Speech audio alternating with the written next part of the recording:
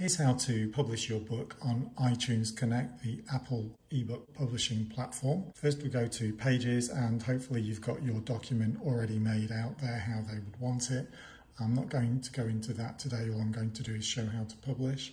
But I will recommend two quick things that save time. One is that you have the title exactly how you want it, so you can press rename and do it here.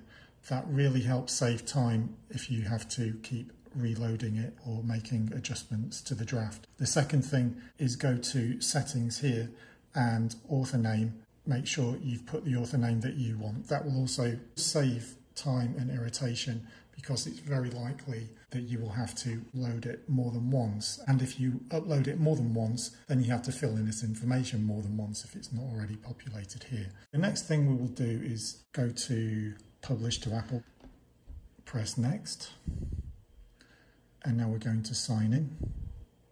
Now the uploading process can take a while, so just bear with it. The next screen will ask you if it's a new book for submission or it's an update to a previously submitted book to Apple iTunes. If it's a new book to the Apple platform itself, then you select that and Next. You may need to give it some time also to process at this stage. On the next screen, select Reflowable.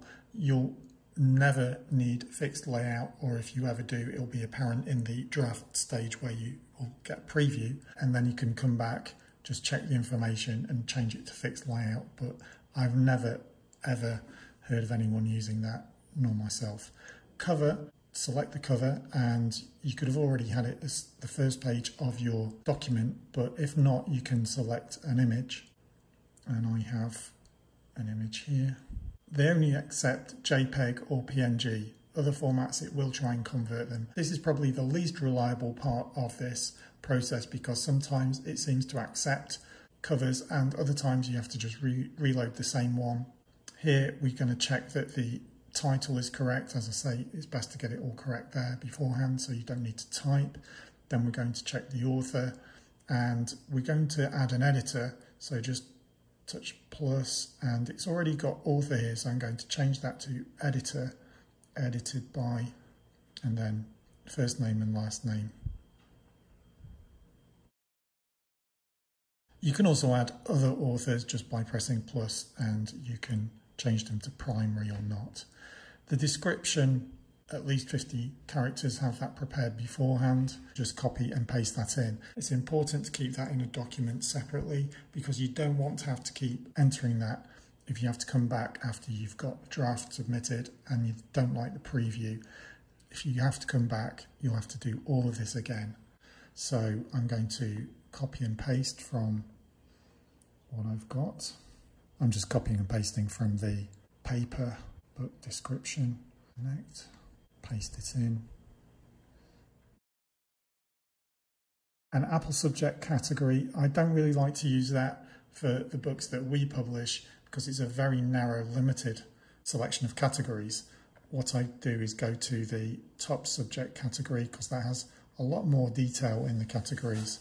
I'm going to choose biography for this, and then it's going to be choose the next, and it's going to be criminals and outlaws for me here. Then we go below, you can see interest in age, years and everything. Book language, English. There is only one English on the Apple system. There isn't US or any other kind of English. Publisher name. I've got that on a keyboard shortcut. I have a video on setting up those shortcuts if you want to check that out. It saves so much time. And ISBN not needed unless you specifically got one for your electronic Apple book version, then you should put nothing there. Leave all the settings as they are. I'm not interested in pre-order dramatics. I just want to publish and have done. So I'll go to next. Something's not gone right. Surprise, surprise, it's the photo processing is very unreliable, and you can load the same file. I've got two different ones. They'll sometimes work and sometimes not. That's worked straight away. And that will then give us the option to preview the book. Something went wrong, and I'm not going to edit this out of the video because it's happening quite often in this app. So I'm going to press OK and preview book again. Doesn't work, go back, and now you've got to press next, and it's the photo. It doesn't like the photo now.